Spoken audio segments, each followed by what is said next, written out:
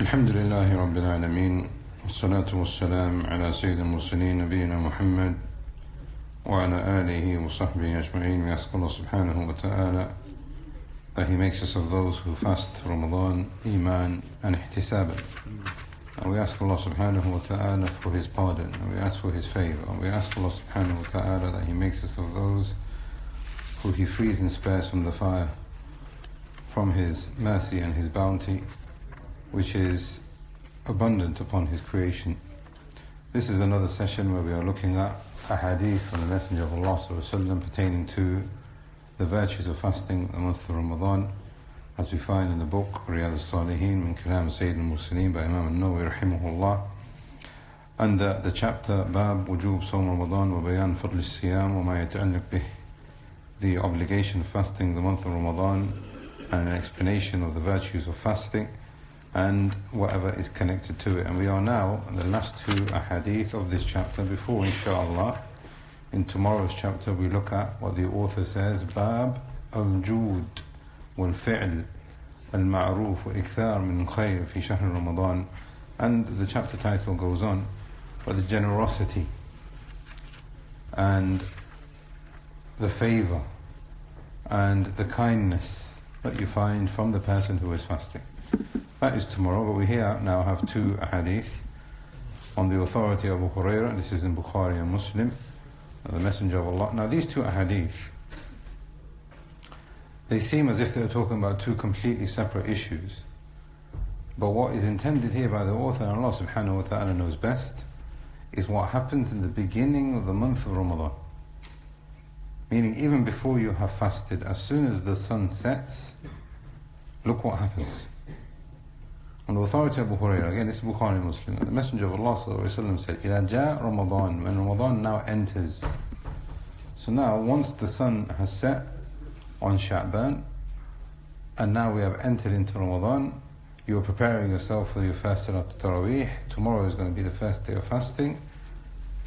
This is what happens. إِذَا جَاء Ramadan فُتِحَتْ, or in another narration as we see here actually with the shadda, فُتِحَتْ Abwab al-Jannah. Now the difference here is with the shadda is there is more emphasis.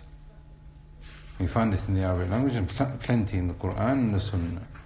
Meaning it is opened with it is opened with a vast opening. It's not just open a little bit. It's made wide open. وَغُلِّقَتْ, again now here the shadda, sealed up, not just closed. Abwab al-Nar. وَصُفِّدَتْ الشَّيَاطِينَ, again with the shadda, that the shayateen are chained up. Now in this hadith, the Shaykh is saying here, Shaykh Muhammad al-Uthaymeen rahimahullah, that we learn three things at the advent of the month of Ramadan. Number one, the doors of Jannah are open. Number two, the doors of the hellfire are locked. And number three, the shayateen are chained up. What is the meaning of this? The meaning here is that the doors of Jannah are open for those people, تَرْغِيبًا لِلْآمِلِينَ, for those people who want to seek it. So for those people who want to seek Allah subhanahu wa ta'ala Jannah, this is the best, or one of the best opportunities that they will experience throughout the year in their lives. Allah subhanahu wa ta'ala has opened up the doors of Jannah. And for those people who want to be spared from the fire, this is now the best opportunity to ask Allah subhanahu wa ta'ala to save you from His anger and His punishment and from the fire.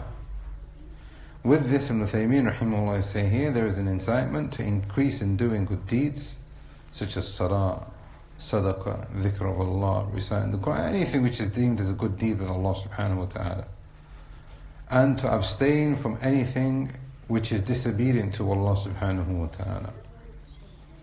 These are the two. The third thing was suffidat ash-shayateen. The shayateen are chained up. Now the Shaykh is saying here, what this means is al-marada minhum. Now there's another narration which is not here, but al-marada refers to those ones, the shayateen, which are the worst of the shayateen. Not all of the shayateen.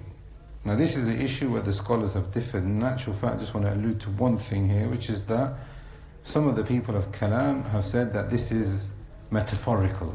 The Shayateen are not really locked up. And this is all just the Messenger of Allah ﷺ giving you a scenario which you can imagine, but it's not really there, in order to encourage you. Ibn Hajar, rahimahullah, says that there is no need for us to take it in a majazi or a metaphorical form. And this is the stance of Ahlus Sunnah wal Jama'ah, and this, like I've said, is an issue in Aqidah, which is off from the topic a little bit. But he says, no, we take it in its literal form. The doors of Jannah are made wide open, the gates of the hellfire are sealed shut, and the devils, which are the worst ones, and this has been mentioned by Ibn Hajar, and this is what Ibn Uthaymeen is saying here as well, are chained up. And the reason for this, Ibn Hajar goes on to mention, rahimahullah, is so that now look at the favour of Allah. Not only is Jannah made wide open and the hellfire sealed shut, Allah subhanahu wa ta'ala is holding back from you an enemy which wants to distract you, an enemy who does not want your deeds to go through the doors of Jannah, an enemy who does not want you to be spared from the hellfire. Allah subhanahu wa ta'ala withholds these shayateen, which are the worst of them, not all of them like we have said, during this month. For what purpose? Ibn Hajar goes on, so that the blessings of Allah subhanahu wa ta'ala can increase, and so that the blessings of Allah subhanahu wa ta'ala can increase upon His servants. وَصُفِّدَتْ الشَّيَاطِينُ. The Shaykh is saying here, these are three very important issues that occur in the beginning on the month of Ramadan. And the Messenger of Allah sallallahu alaihi wasallam informed us this, and it is true, and this is what he's alluding to here. Like we have said, that some of them have said, no, it's metaphorical, etc. No, he said, وَكُلُّ هَذَا أَخْبَرَ بِهِ نَبِيُّ صلى الله عليه وسلم حق. We have to take it as it being true, and it is literal. أخبره به نصحا للأمة. He has told us out of sincerity towards us. The Messenger of Allah wants us to enter into Jannah. He wants us to be spared from the fire. He wants us to defeat our enemy. And He wants us to increase in good, and He wants to warn us from anything which is bad for us.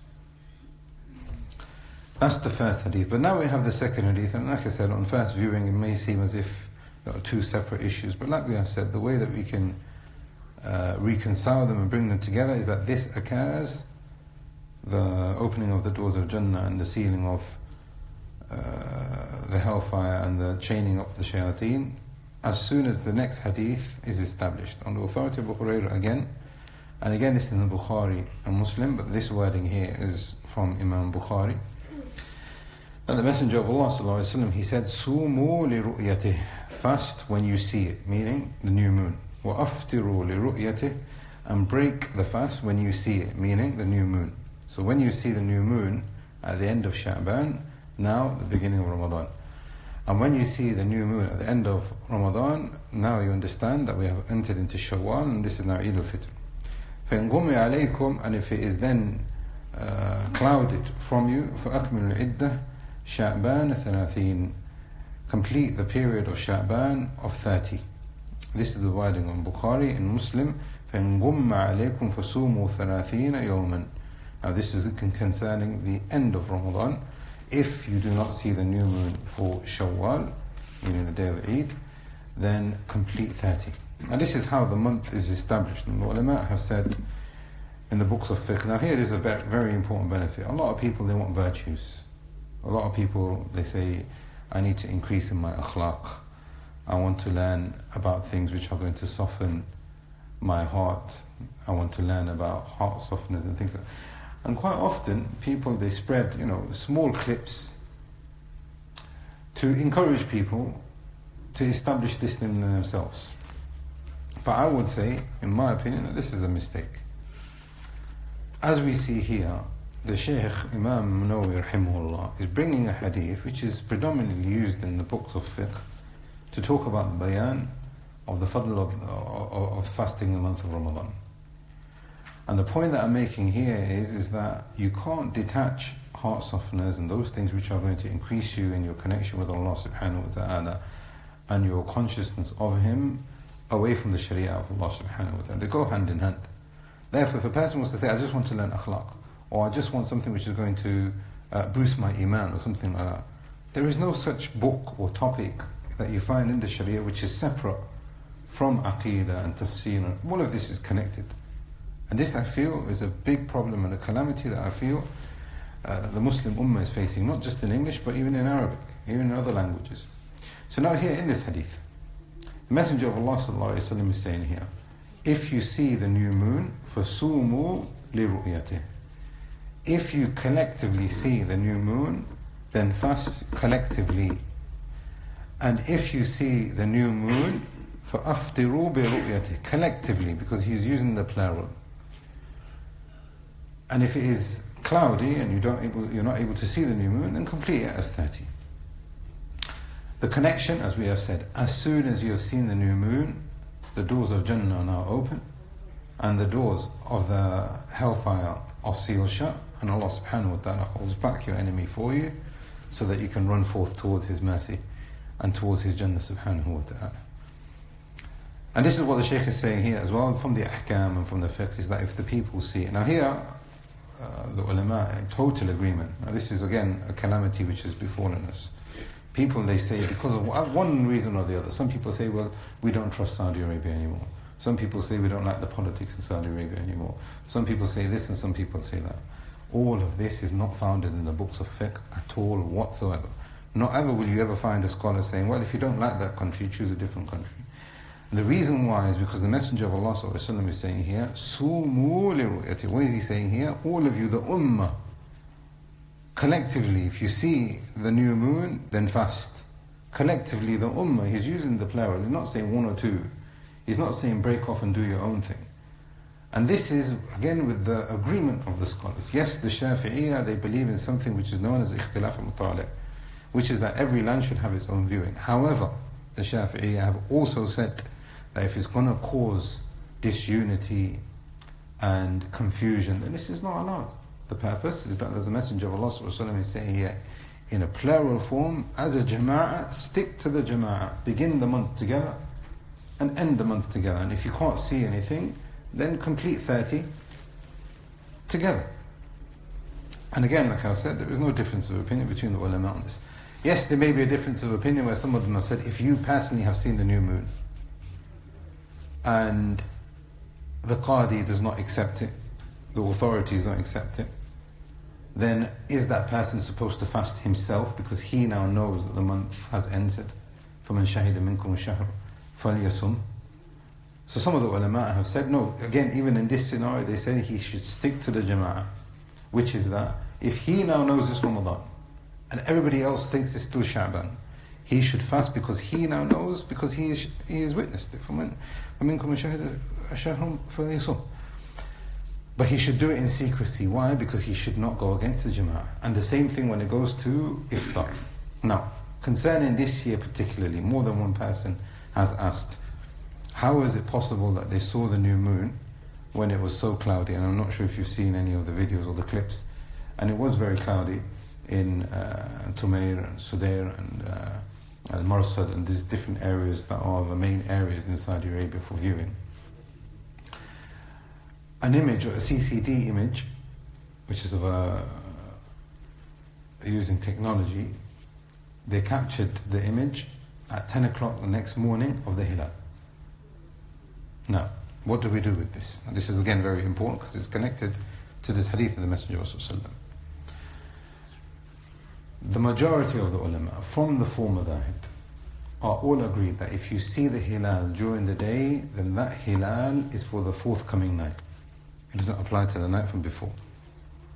So now they've sent out this image saying that this is the image of the Hilal. We didn't take an image, to the best of my knowledge anyway, of when we actually saw it. But here is the Hilal, 10 o'clock this morning. You can see it clearly.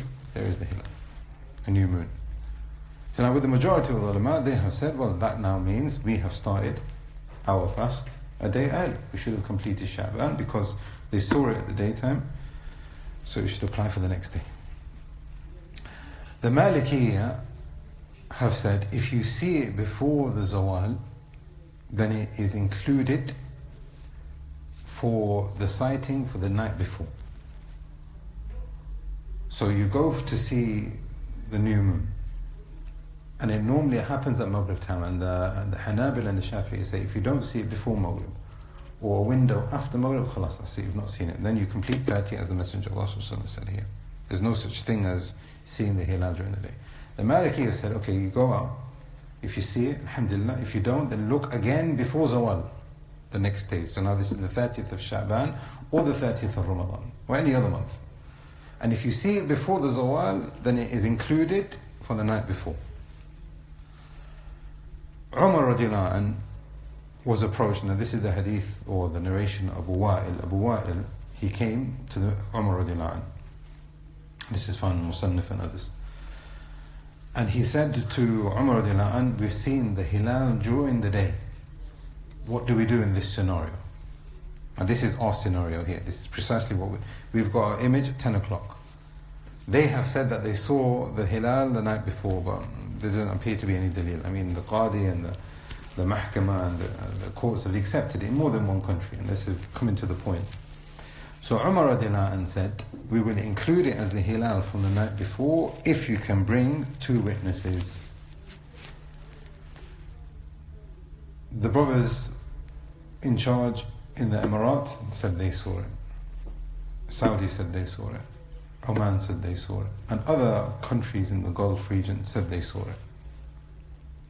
So from the hukm now is, if you see the hilal during the day, going on the image that we have from the daytime, that is then included based on the narration of Umar radiallahu anh for the night before, which then makes our establishment of the month of Ramadan this month, alhamdulillah, in conformance to what the Messenger of Allah sallallahu alayhi wasallam has said here, walillahi alhamd. These are from the ahkam, and obviously from the bayan fadl, and from the virtues, and from the encouragement. The Messenger of Allah sallallahu alayhi wasallam is saying here, establish the month of Ramadan. Once the month of Ramadan has entered, the favor of Allah subhanahu wa ta'ala is immense on you. The doors of Jannah, all of your good deeds are entering through those doors, ascending up to Allah subhanahu wa ta'ala. Your tawbah and your istighfar is accepted. Your bad deeds are being overlooked because the doors of hellfire are shut. Allah subhanahu wa ta'ala is expiated. And Allah subhanahu wa ta'ala has backed your enemy who wants to distract you. We ask Allah subhanahu wa ta'ala for His favor. We ask Allah subhanahu wa ta'ala for His tawfiq. We ask Allah subhanahu wa ta'ala for His acceptance in the dunya and in the akhirah. هذا والله أعلم وصلى الله على نبينا محمد وعلى آله وصحبه أجمعين. Inshallah, tomorrow's session not after Asr, after Dhuhr بإذن الله. For tomorrow and Sunday, inshallah, after Dhuhr بإذن الله. سبحانك اللهم وبحمدك.